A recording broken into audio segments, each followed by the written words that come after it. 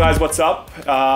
Amazing moment here. Really excited to be joining the Bungie guys talking about the upcoming Rise of Iron expansion. I'm joined by Eric Osborne, head of community. It's not that amazing. It's pretty amazing. Well, it's amazing for me. Maybe not that amazing for you, but this is a pretty big deal for me. I'm the other way around. Come on.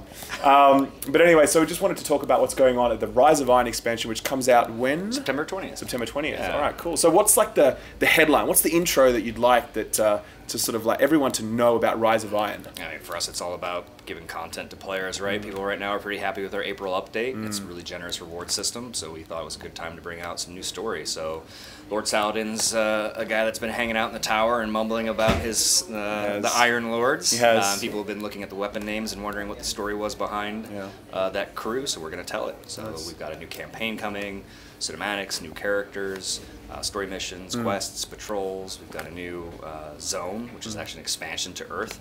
It's a really cool looking kind of apocalyptic area that's been sealed away for hundreds of years, so you're going to crack the seal and go in there first, sort of on your journey to become an Iron Lord. We're actually doing a really fun thing with a new social space where you'll climb a snowy mountain and take it back from the enemies and then literally watch over the Plague Land, so you get this awesome skybox with the wall below and sort of see the area that you've already conquered on Earth and then sort of contemplate what your next steps are. Nice. Got a new raid, new and Heard about strikes. that one. Heard about that one. Competitive multiplayer stuff coming. Obviously with Lord Saladin, you yes, want you'd to do expect some that. Iron Banner stuff, for sure, exotics, gear, the whole works. Cool. So just curious, like taking a step back, you know, obviously you guys could go any direction at all when it comes to an expansion thematically, right? So why was it Rise of Iron? Why was it the Iron Lords? Why was that your focus? Yeah, I mean, some of it is just our game director, Barry, keying in on what he thinks is cool, right? So looking at what players were saying about Saladin and sort of teasing out those weapon names, like I said, you know, Yolder and Emperor-D. People are like, who are these people and why are they important to the world? And then just thinking about what we where we want to take players next. I think the cool thing about Destiny is the palette is so wide and diverse.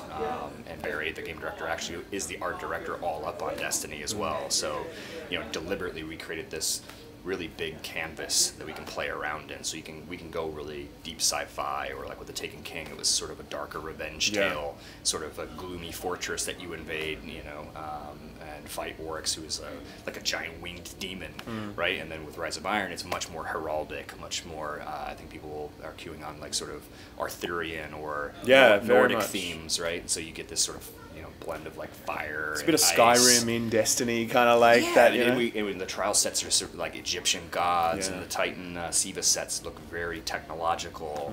The Warlock, I'm talking specifically about the trailer. Everybody can have all these sets, right? But if you look at the trailer, those classes, the Warlock set looks very much like a Viking, you know, set. So it's just a really fun place to play around in, and of course that translates into the weapons. So we can really open it up and have a lot of fun. You know, everything from a grounded military vibe all the way to something that looks like it belongs in like Lord of the Rings. Yeah, exactly. And I wanted to know, in terms of directionally, is this where we can expect the game to go further in the future? Is it like we have decided that we're going to meld these two ideas, like sci-fi and, as you said, Arthurian? Yeah. Is that where we're going to expect things to go in future, or is this a bit of a, let's try this out and see how it goes? No, it's from the beginning we sort of started adopting the term mythic science fiction, right? So science fiction has these really cool human stories, but it can be kind of sterile, right? Where fantasy is very human and familiar and has a much more tactile vibe to it. So the fusion of those two things we think is really unique, really special, and actually allows us to go wherever we want to go. So it keeps us from having to do the same thing over and over again, right? Like, you know, if you're a creative person, you don't want to have to work on the same gun over and over again and be like, well, you know, the next one's going to be a slightly prettier version or a tweaked version of it. They can sit around and just dream up crazy stuff and be like, what if it's got like 10 wolves on it? Right? Like, all right, let's go, let's do it. Let's do it. Yeah, cool. So I hear that in connection with that, I'm also going to be able to make my own Galahorn.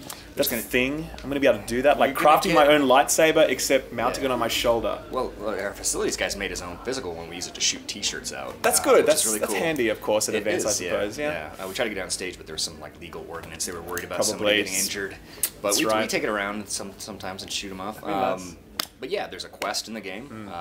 Everybody can go on it after they complete the mission. They can find the quest.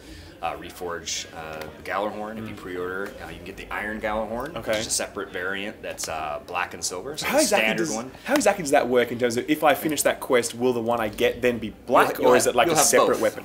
It is a separate weapon, yeah. And you'll have both, and they'll go into your kiosk, and you can go back and get them and switch back and forth. So if you really like the white and gold version best, or if you just want both, you can have them both. So we wanted to make sure that for the collectors, they got the black and silver one. They didn't get frozen out of having the upgraded white and gold version, and we wanted to make sure as well that we didn't create sandbox disparity where like, oh, you pre-ordered and I didn't, so I'm in the Crucible sucking back Wolfpack rounds and like being like, man, where's that quest? Totally. Yeah, cool. So I'm interested to know, obviously TTK was super well received, fantastic expansion. Really interested to know what you guys sort of learned from that you're really keen to bring forward. Like, hey, that rocked, let's make sure we keep that. Yes, what is the storytelling specifically, like creating cinematic moments for players, like we balanced in the year one, like the difference between letting players take the fore and be this sort of starring role. We don't have a predefined character for you. And I think in Taken King we learned that we can tell big, rich cinematic stories with great characters, Cade, Nathan Fillion. Please tell me he's coming back big time, right? Of course. Okay, of course. Good. That's a given. Good. And we have, so we're going to have a full cinematic suite, new characters that will be introduced, so you'll play a starring role in that. And we also learned a lot about giving people more direct access to the weapons and gear, both in the TTK Taken King update and April. Okay. So April's been a big moment for us where we really opened the aperture up and made the game more rewarding, gave players tons of reasons to go customize so everybody doesn't look the same. You can go out in the gear that you want, and we have this infusion system where you can take the thing that you really love and take the thing that has the light that you want and just kind of pair So them that's together. Staying unchanged? Yeah. There'll be some tweaks to the general systems, like all across the board. There's a bunch of quality of life fixes that we'll deploy, but yeah, overall Infusion is not going anywhere. We like that system. We feel like it's doing really well. And it's just a nice balance between, if you're playing more casually and you just want to dip in and dip out every once in a while, maybe just play some stories, some strikes. The way my wife plays, totally fine. That's totally good. And if you want to play a couple times a week with your friends and you have a ritual that you do, Iron Banner comes out, or you guys do raid challenges, then that's there for you as well. So we want to make sure that the game isn't trying to demand every waking second from you and you feel like, oh, I always have to play to make the climb. And we want to provide a lot of different activities that lead to the apex of light, so we'll have a significant light increase. Still not announced what that light increase will be? We kind of know where we want it to land, but we're letting the team dial it in, right? Got it. So and that's just a combination of looking at the gear that we have on offer and looking at the activities and really making it a nice thing. So it's something that we play test up until pretty late in the process internally. So we feel like it's doing well for us. So it's something that's super important to the game. So. Just interested about like end game loot systems. Like for instance, right now I can get my arms day, right? I get a random rolls on those. Vendor resets is cool. Obviously I get drops out in the real world. It's all like random talents. Is all of that going to remain intact, or are we going to see some changes to those systems? I mean, there are some things we'll be announcing later down the line. Okay. So right now, certainly we feel like the current state of the rewards economy is pretty good, but we're certainly not ignorant or oblivious to the feedback. So we'll make some changes, and I think it probably warrants another stream where we'll go in and dig in on all the features that we're going to roll out. So we've got some dates planned in the future. We'll talk about what's coming for, say, the Crucible and the PvP game, obviously with Lord Saladin emerging. Iron Banner's going to get some changes, and we're going to have some new modes and maps to roll out. Okay. And then, of course, there's all the features under the hood that we'll want to open up and talk about. I think there's some fun stuff that people are going to really enjoy, and I'm really excited to talk about them. But awesome. Can't now, not allowed. Yeah. I get that. Yep. So, coming back to the earlier question, just flipping it around, right? So TTK, awesome expansion. Yep. But nothing's perfect. What do you look back on TTK and you think, okay, let's leave that behind. That didn't quite work out the way we hoped. Yeah. Well, I think the trick for us now, I think, is to use the expansions as drivers of content. Yeah. Right? This is where you're going to get your new story. This is where you get new and returning strikes. This is where the raid's going to get introduced and the PvP updates. And then underneath the current, we have our live team that's constantly working on how the reward systems work and making sure that the bugs are fixed and resolved, and so we don't want to wait for the expansions to drop to make those decisions. So April was actually, I think, the answer to what we didn't like necessarily, or what we didn't think was working perfectly in Taken King. Okay. Which was like, let's provide rewards that are beneficial down any activity stream. Okay. Like TTK was really focused on the raid. We thought the raid was awesome. King's Fall was really fun, but it was really the only place you could reach the apex of light. Right. You either had to go and get your Herald gear through the challenges, or go into trials, and those were your two paths, and they're very difficult paths. They're really challenging, and intentionally so. But that meant people who were playing, strikes, were kind of left out. They had to find a way to get that. So with April, we wanted to make sure that whether you're playing story stuff or whether you're playing Prison of Elders, that those felt like they were feeding you a healthy helping of really cool gear that you wanted to wear, and also were adding variety to the game in the same way that Trials and Iron Banner did for PvP. So we kind of called it like all roads lead to max light, right? Okay. So no matter what you were doing, you go out there and find the stuff that you want. So I think that's a big reflection or reaction to what we wanted to fix up from the Taken King. Sure. And then Rise is really just going to be all about content. Yeah, Players cool. right now, I feel like we're in a pretty positive place. Yeah. Certainly we're listening to feedback, but people are just saying like, give us more stuff to do. Yeah, which is a really good place to be. It is a good place to be. As opposed to, your game sucks, so quit it. Yeah, totally. So I'm interested. Nobody's ever said that. No one has ever said that Never Destiny been sucks. said. Absolutely not.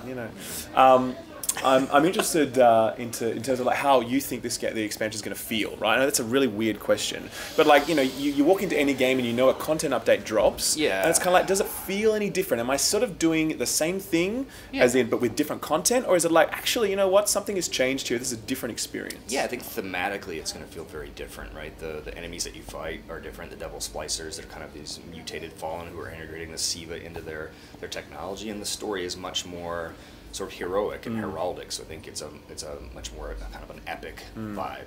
So like throughout the course of the story, you'll actually become an Iron Lord, so you'll get to use their this relic axe, and you'll get to adopt their armor in these special sets. And I think for a while we've been kind of claiming the armor of our enemies. Yeah.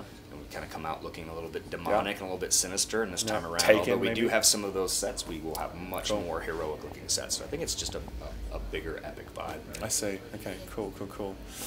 So last gen version, not happening.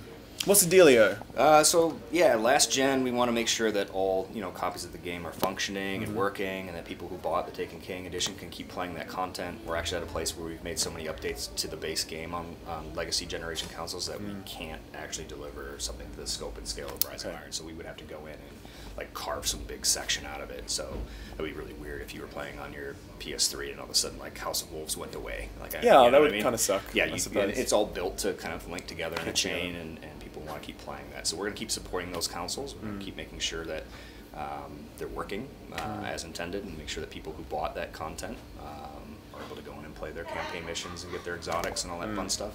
But yeah, it's also a really good time for us to move on and focus on current generation. The overwhelming majority of our players are playing on PlayStation 4 and Xbox One. So. I was going to ask in terms of difficulty, right? So that's one of these things that's a real challenge in any game, right? Getting that difficulty curve right. Yep. Interested to know whether or not you feel like TTK and the April update, are they pitched at the right level in terms of the really challenging content being just right? Or are you guys looking to make further changes in the expansion? Like, we need more stuff for our hardcore players, or we need to sort of tweak it so it's a little bit easier. Like, where are you at on that scale? It's a little bit of both, right? So, I mean, the story content is obviously usually intended for anybody of all skill types, right? And then at the other end of the band, you've got something like Trials of Osiris or the new Raid, right? Which those require coordination. They require that you're playing with people you know. You want to go in there and really give it your best shot, right?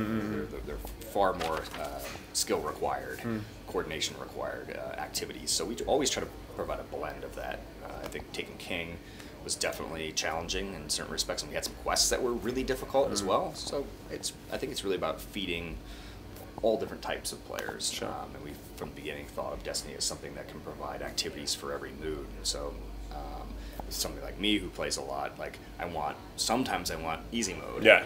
Right? Chill. Friday night, put Spotify chill with my on. friends. That's right. Yeah, and sometimes it's like me and the crew, we're going to go after challenge mode. Yeah. We're going to try to get it done in an hour. Everybody buckle up. Let's go in and hit it. Right. And so I think providing those different bands is almost kind of like television programming in Destiny, right? Sometimes you want to watch a crummy reality show and indulge yourself, and you don't want anybody to know it. And other times you want to watch a really great like Game of Thrones or something. Fair enough. Crack a beer and sit down. You know. This is my Friday night. Yeah, get your blankie. That's right. So really interested to know, you know, like in your view, what do you think would be the legacy of this expansion, right? So TTK, well, maybe we start from that point. Like, what do you think was the legacy of TTK? You know, like, these are the two things that we like.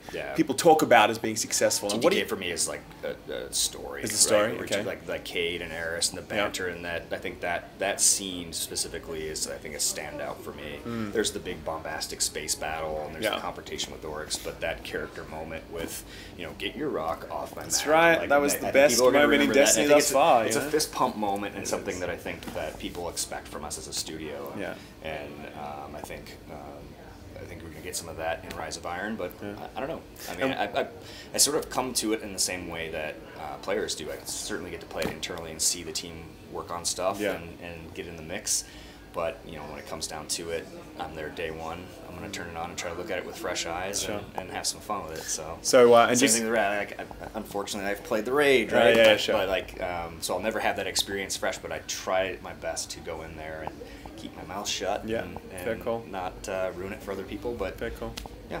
So just drilling a little bit deeper on that, would you say that you know, like in terms of legacy for this expansion, what you really want players to walk out sort of singing about is that storytelling again? Is that what you really? Yeah, I think the storytelling is going to be really well received. It's really fun to learn about the legacy of the Iron Lords and tap into that like rich vein of history. Yeah. And I think we want players to feel really heroic. We want players to feel like they're following in the footsteps of these great legends in the game, and that when they're finished and they sort of overcome this foe that took out the Iron Lords, that they feel like they've earned the mantle of Iron Lords themselves. Yeah, great. Right, so finally I just wanted to ask you about PvP. So, you know, so obviously you've got Crucible, and I know you said there's more stuff coming that you can't talk about now. We know there's new maps, there's new gameplays, etc., etc. I'm interested specifically in Trials of Osiris. Like, what do you guys think about that right now? Are you happy with where Trials is? Is it likely we're going to see some changes going live in the expansion? Like, what's the deal? Yeah, we definitely have new armor, so we've shown that off, and people are, you know, Doctrine of Passing is a pretty omnipresent gun in the game. We just did some work on that, but I think overall, like, we're really happy with where Trials is. We're not going to see significant overhauls for Rise of Iron, but we're always tweaking and changing the way things operate to respond to feedback. But yeah, right now it's sort of, I think, one of the more watchable aspects of Destiny. We see every time it goes live, whether people are carrying other people through trips to the lighthouse, or just really going hard and you know, making a big go of it on the competitive side. It's just really fun to watch. So we want to keep that aspect alive. And then I think where we'll have definitely some significant changes for Crucible specifically are going to be around Iron Banner and how that functions, which we'll talk about later.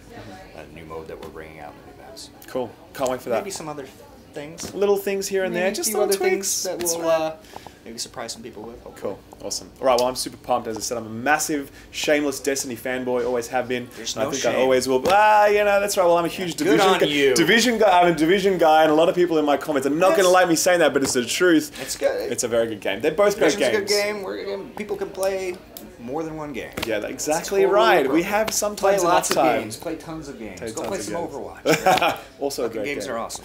Mate, thank you so much for your time. Really appreciate it. Take good care and good luck with the development to launch. Oh, thank you.